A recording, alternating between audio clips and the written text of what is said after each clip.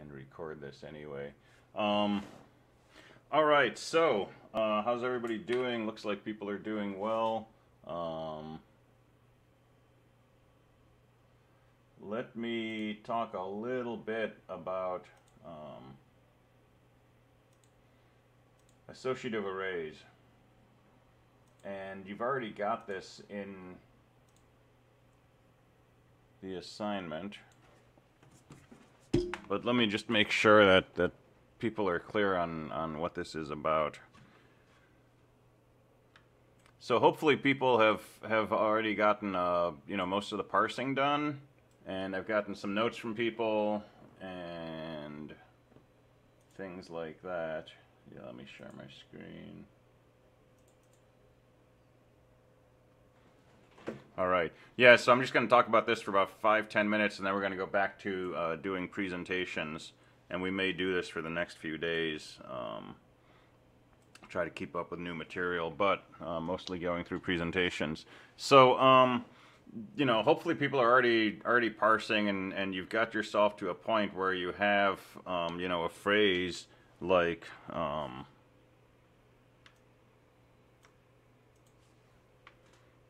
phrase equals, this is fun, right? Or something, in a shell variable, and you want to store that somewhere, and you want to be able to count how many times you see that phrase. And sort of the way we learn to do that first is by using something that we might call parallel arrays. And the idea of parallel arrays would be, for example, we'd have an array of strings called, phrases. And we'd have an array of tallies or counts for how many times we saw each phrase. I'll just call that tally. Right? And this is an array of strings. This is an array of integers. And then we'd have, something like an array length. And then we basically store information in parallel in these two arrays. So the first phrase we have is this is fun, and we see that one time, and then we have a phrase like cool stuff, and we saw that 3 times, and we saw a phrase like go home, and we saw that 1 time. And our array length at this point would be 3. And so when we want to look at our phrases, what do? We go through our phrases array, look at index 0, 1, and 2, and the tally for each of those phrases is stored in the tally array, index 0, 1, and 2. So did we find the phrase cool stuff? Well, we search this array from 0 through 2, right, length minus 1, and we compare each entry to see if it's equal to cool stuff. And if it is, and it's stored at, say, index 1, then we go to tally at index 1, and we would increment that. Right, so this is the usual way that we store multiple pieces of information in arrays. So parallel arrays. An alternative to that is to use what's called an associative array. Associative arrays are also called hashes. And the basic idea, we'll take these apart in 222, we'll actually code them ourselves. But the basic idea is, a traditional array has some name,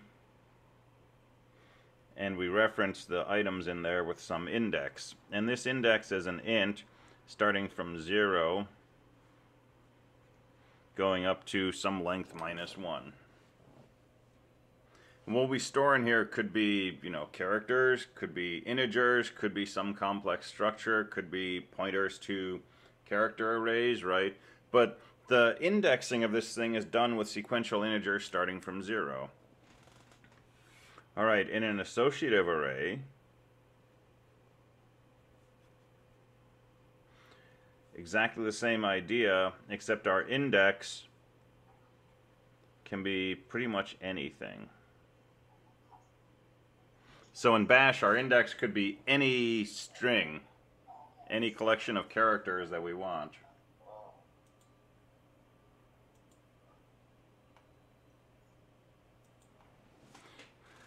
And so we can have these examples from the assignment. right? So you create an associative array with a declare statement. Usually arrays are just kind of figured out by bash because you're using something like an array, it becomes an array. But for an associative array, you actually declare it with a declare-a statement. And then when you want to store something in the array, you just say name of the array, bracket, and whatever your index is. Now I could make this index 0, 1, 2, 3, but I can also make it something more interesting, like a word or a phrase, right? And then this is just, you know, a bash variable, and I can assign it a value with any legal right-hand side. All right, so the syntax is really peculiar, but you know, you learn to use it and you just kind of stick with it, and it works. So when you want to pull out a value from an array, right, it's array name bracket index, that whole thing goes inside curly brackets, and that has a $sign in front. Okay, the angle brackets are just delimiters I'm printing, that's not part of it, but $, curly bracket, and then, you know, variable name bracket index. All right, so that's how you pull an element out of an array. To store an element into the array, it's just variable name bracket index on the left-hand side. And then the other thing we want to do is iterate, because with an array that's indexed from 0, 1, 2 up through the length -1, we can just make a for loop for index equals 0, index less than len, index plus plus. With an associative array, we don't know what the indexes are. They're not necessarily consecutive integers starting from 0. And so how are we going to pull out our elements one at a time, right? Because we have an index called hello and an index called no, and so on. So we use this for statement, right? Remember, this is a for statement I'm letting you use in bash for this course. For key in, and then you say $, curly bracket, exclamation mark, name of the array, bracket, @sign. It's weird syntax. It's just what you got to do, right? And each time that you go through this loop, key will take on the value of another key from your associative array. So if I run through this for loop, one time through my key will be equal to hello, another time by, another time what, question mark, and another time no with an exclamation mark. The order's not guaranteed, okay? But you're guaranteed if you go through this loop all the way till it kicks out, key will have taken on every value of the array. Let's see, someone says, keep forgetting we're not supposed to use for loops. Yeah, that's just, for loops have a different syntax, and it just leads to confusion more often than not. I've tried doing for loops sometimes, not doing it others. It seems to work better to just say they're forbidden for 224. 3 more weeks, then you can use for loops. In bash, you can always use them in C. Alright, so this for loop, right, key takes on the value of one of these keys, and, you know, I'm just echoing it out here, but then if I want to access an element from my array, right, remember it's $, curly bracket, name of the array, which is hash, bracket, and then the index, which in this case is in a variable called key. So this loop will go through and it'll pull things out of my hash one at a time in no particular order. So throw this code into a bash script and play around with it, right? It's all that you need to know about dealing with hashes for this assignment. Declare it, load some values in, pull some values out, iterate over all the keys. Those are the 4 operations. Associative arrays are a fabulous tool. You can do so much with them. When I first learned about associative arrays, it changed my life. Everything I did for the next 6 months, I did with associative arrays. I wrote compilers and language parsers and all kinds of weird stuff. All with associative arrays. It was like, you know, my new hammer that I used for, like, whether I needed a screwdriver or a power drill, I used my hammer on it. And they really are fun. They make it so much easier to do a lot of things like, you know, parallel arrays or things like that. Let's see, so our hash array is named hello, bye, what, etc. So our hash array in here is just called hash. Okay, that's the name of the array. My indices, the index that I'm using to access my elements, I have an index called hello, one called bye, one called what, one called no. So this takes the place of, you know, like 0, 1, 2, and 3 that I would use with a plain old array. But instead of using integers in here, I'm using these words to index the information stored. And we think of this sometimes as pairs, key value pairs. So the key is the index, and the value is the thing stored associated with that index.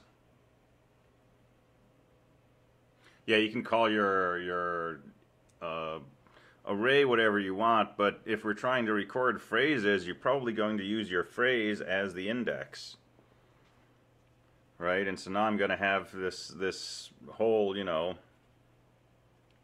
phrase hash array, and at entry, you know, hello again, I'm going to store how many times I've seen that phrase. And at entry, you know, run away, I'm going to store how many times I've seen that phrase. And so when you find a phrase, all you have to do is look up the current tally in this array, increment it by 1, store it back in there. And if this phrase is not found in the array, it will come back with a blank. But if you take a blank and you add 1 to it, you get 1. So really take, you know, current count equal to phrase hash bracket phrase, or $ phrase if it's a variable. And then set, you know, current count equal $paren current count plus 1. And then phrase hash bracket $phrase equals current count, or however you want to piece it together.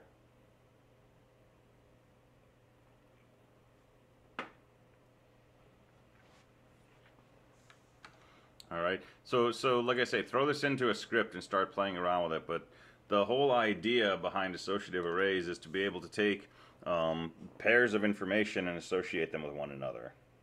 So if I want to know the value associated with some string, image, piece of music, whatever, right? I can use an associative array. And you know, there's cognitive theories that this is really central to how our brains work, right? Our memory is not stored as an array that we index starting from 0. That would be horrible. Well, it would be good for tests, but it would be horrible, right? To have to remember someone's name by starting at the beginning of your memory array and going through until you find that name, right? So we have associations. Our indices are you know, names and sounds and smells and references from other things that we've associated. And so, you know, you open an old book and you smell mildew on the paper, and suddenly you remember eating cookies at your grandmother's house or whatever, you know. It's this kind of structure that's potentially going on there. Very different but really powerful way to organize information. So like I say, in 222 in winter, we'll actually code these up. We'll see how to implement them. And it'll be using some of the stuff from 215, some of the number theory stuff. All right, so any questions before we go back to presentations?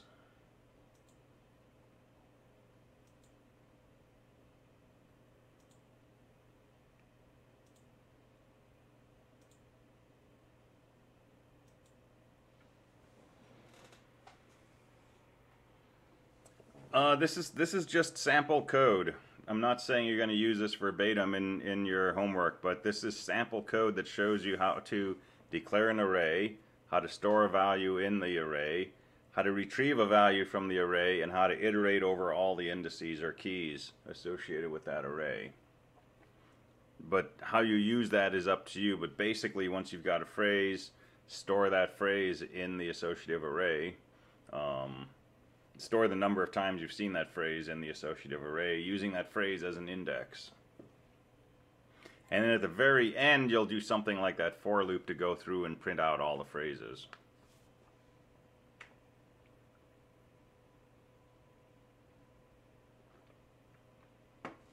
But again, write some code, hardwire some things, just try to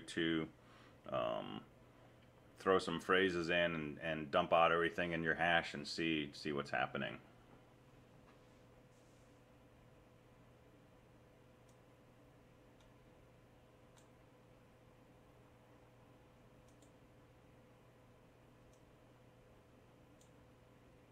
Alright, so I'm going to stop recording.